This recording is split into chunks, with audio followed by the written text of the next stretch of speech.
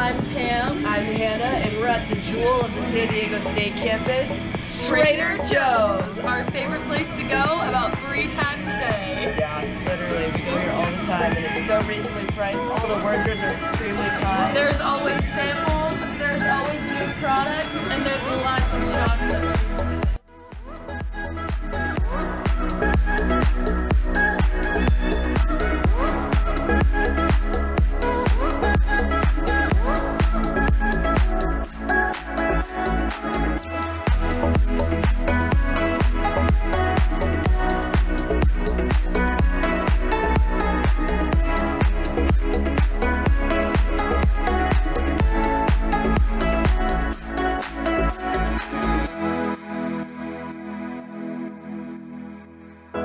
Hey guys, so in today's video, I'm actually in my kitchen. I'm going to be doing a Trader Joe's haul for you guys because seriously, my #1 question that I probably get all the time on YouTube and in real life is, am I on a diet? What do I eat? Things like that. So yeah, I just went to Trader Joe's and I'm just gonna jump right into all of the things that I got, and I hope that you guys love this video. If you do like it, give it a big thumbs up and subscribe down below. And yeah, we're just gonna jump right into everything. These are just bananas. I usually get some bananas for my breakfast. I like eating a banana, and then I also get these blueberry waffles. They are so delicious. They're definitely one of my favorites. So this is a typical breakfast for me. So if you are a vegan or a vegetarian and you're easily offended by meat, I would recommend clicking off of this video. These are some meats that I got. This is the top sirloin steak, and I think this is so delicious. I just season it with some salt and pepper, and I really like to cook my steaks usually like medium or medium rare. I just think this is just so delicious. And then this is in the frozen section, but I swear you guys, I've tried some really expensive swordfish from like Whole Foods, and the Trader Joe's one tops it every time. It tastes so good, and it's a good deal as well. So I also just season it with some salt and pepper, and I throw it on the pan. It's really quick, like 5 to 7 minutes in total, and then this fish is just a really good quick meal. So moving on to carbs, the vegetable fried rice is just a really easy, fast option. You can throw it on the pan. It takes like 5 minutes to cook, and it tastes really good.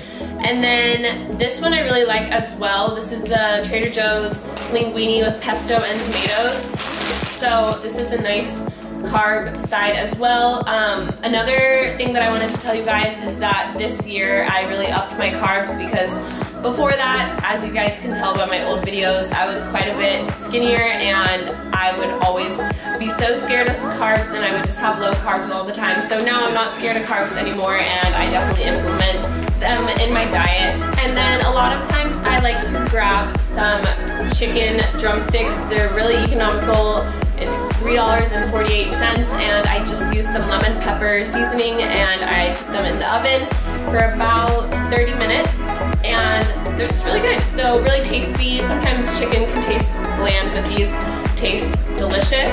So now I'm gonna jump into veggies. I got some broccolini, or I get regular broccoli, but I really love broccolini. And then I got some grape tomatoes as well. And then one of my favorite vegetables, these are mushrooms. I think they're so good. So sometimes I just make this as a side.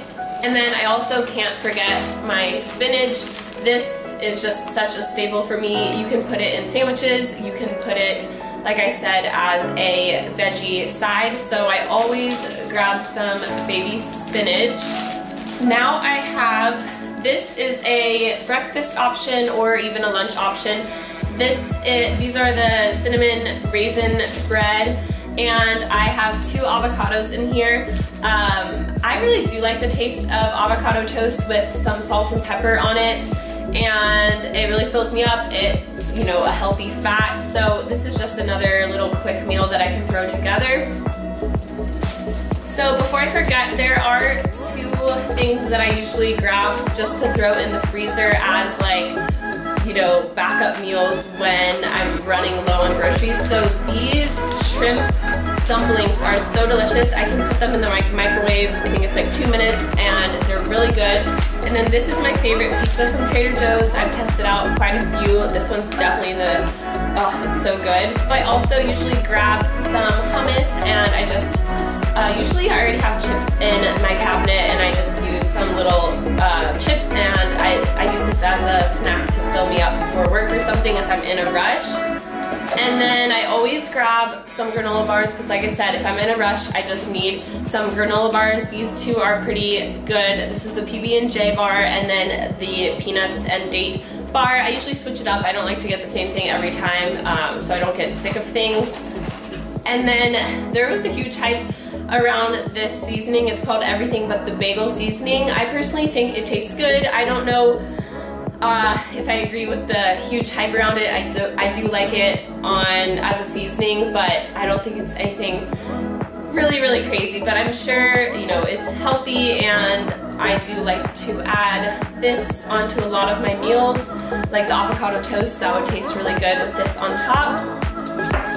And then, saving the best for last. A lot of you guys are under the impression that I don't eat any sugar or anything, but I do. I have a sweet tooth and I like to indulge because life is too short. So these are some of my favorites. They taste so good.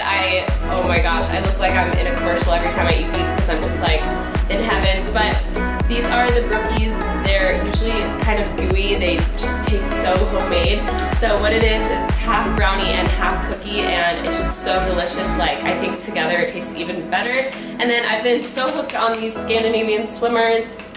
They kind of taste like Swedish fish, but better, and I cannot stop buying them. So they are so delicious, and yeah, these are kind of little desserts that I like to grab for after dinner, sometimes after lunch.